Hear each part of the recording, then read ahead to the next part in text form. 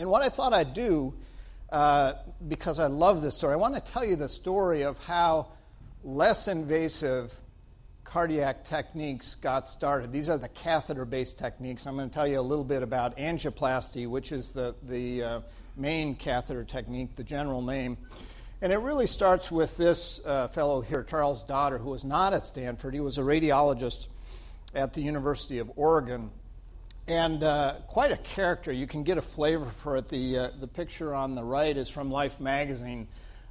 He was known by some of his colleagues as Crazy Charlie, and he was clearly one of the most brilliant physicians, interventionalists that this country or the world has known. And I found recently a movie that he made in 1967. I'd like you to just listen to this. Can we bring the audio up? Do we have audio on this? Intermittent claudication. His arteriogram shows a sharp, localized narrowing in the left superficial femoral artery. Can you hear that okay? Atheromatous obstruction. Vascular surgery could remove or bypass it, but there ought to be a better approach, and there is. Transluminal angioplasty. Here, the first look shows the stenosis. Now to thread the guide through it, always under fluoroscopy, and with care. The patient watches. This time it practically fell through. It's not always this easy. The stenosis is gone.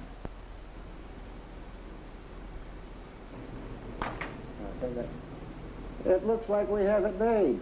Yeah, looks good, but let's not count our chickens for another day or so. He had a right to be pleased.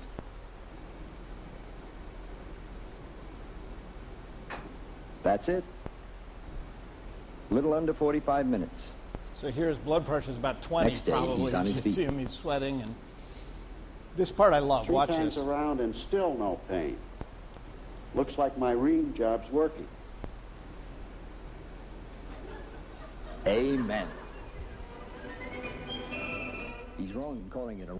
So I just wanted to give you a flavor. This guy was incredibly entrepreneurial. He never commercialized any of these technologies, but this was the first time that a major surgical procedure,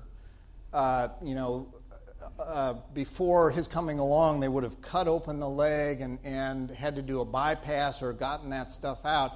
And he's doing this with catheters. He's putting in progressively larger catheters and dilating it up.